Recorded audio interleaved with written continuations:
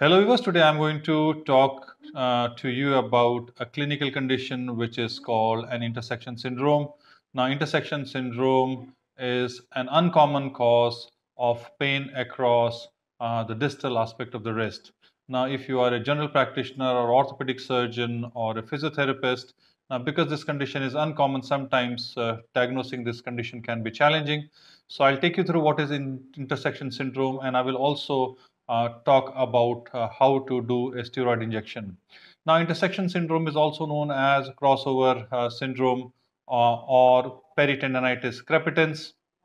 It is also called as subcutaneous perimyositis. So, it is known by a lot of other names. Now, if you talk about the symptoms, now the symptoms that are usually associated with intersection syndrome is pain across the wrist. So, if you see my wrist, you will usually see pain. If this is the wrist, this is the wrist joint, then the symptoms you will see swelling, pain across this region, and it's usually 4 to 8 centimeters proximal to the radial styloid or roughly the wrist joint. And it is usually seen in rowers or weightlifters, but in developing country, in my experience, I see much more frequently in manual laborers, which involve in repeated activities of lifting heavy weight. So if you are a patient, if you have got pain and swelling across this region, then you should think of intersection syndrome.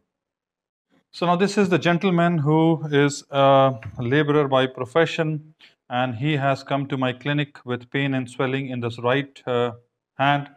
Usually it affects the dominant hand because that is the hand which you use it more often for your day-to-day activities. Now if you see the difference between the two hands, if you see here and if you see here, you can appreciate there is a lot of swelling in this region. So if you see a lot of swelling in this region, you should be thinking of intersection syndrome. Now, the other common condition which is more commoner and is the cause of pain across the distal aspect of the wrist is decurvence. Now, decurvence, pain and tenderness will be more closer to the radial styloid. So, this is I have marked the radial styloid, and the extensor retinaculum is pretty close to it. So, pain across in this region is usually associated with decurvence. In intersection syndrome, pain is much more proximal. So I have explained this in my wrist examination video. So if you see pain here is much more proximal. So if I press here, he doesn't like it. And it involves a larger area. And if you see a decurvence, it will be far more distal. So this is at least 4 to 8 centimeters proximal. So all this area, if I can draw it up for you, this is all swollen.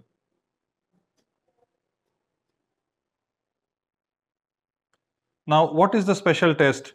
Now, there is, if you are careful enough, this swelling itself is a giveaway.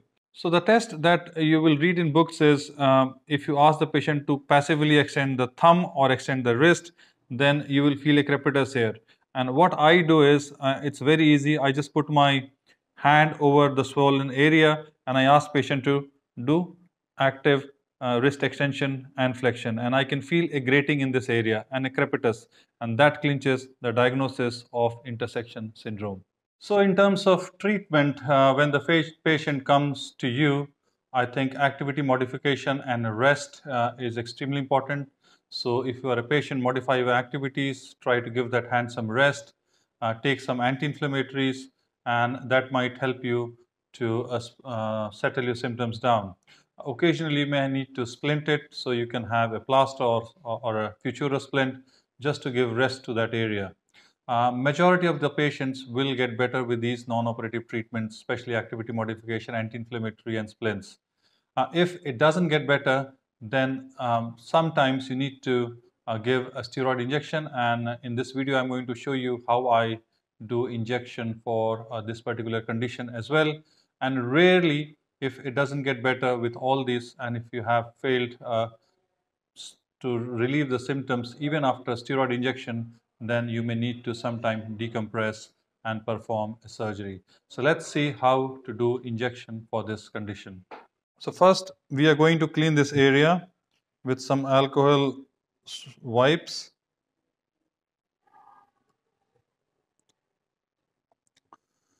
So now various people will use various amount of combination of steroid and local anesthetic.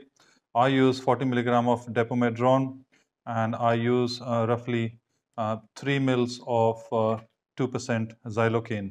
Now, if you're doing this ultrasound guided, and if you can be sure that you are in a you're infiltrating very close to the tendon, then you can reduce this volume. I have deliberately kept this volume to around 4 ml because I want to infiltrate the whole area where I see the swelling, especially in the center part. So this is my mixture. So it's roughly around 4 ml. So I'm just going to give it a shake, and I have checked that this is the most tender spot for him. So you can inject from this direction or you can inject from this direction. However, I particularly choose to inject from proximal to distal direction. So just be very gentle.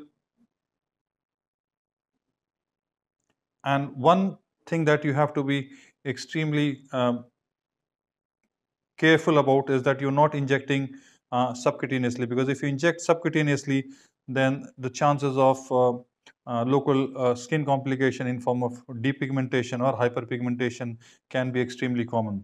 So I can feel that I am not very close to the skin. I will aspirate it, and then I will just slowly inject. So at this point of time, majority of the injection is going at the center, and after a little while, I'm just going to proceed my needle a little bit further as the local anesthetic will take action so that it redistributes over the whole area where there was pain and swelling.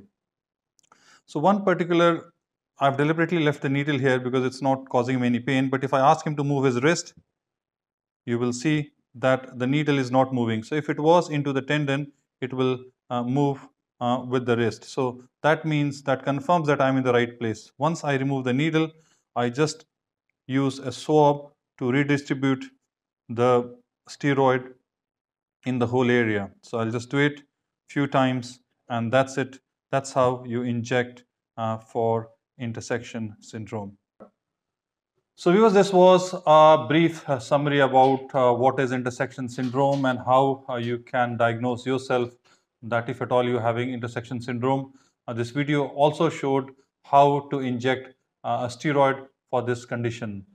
If you like this video, give us a thumbs up, do subscribe, and do share our channel. Thank you.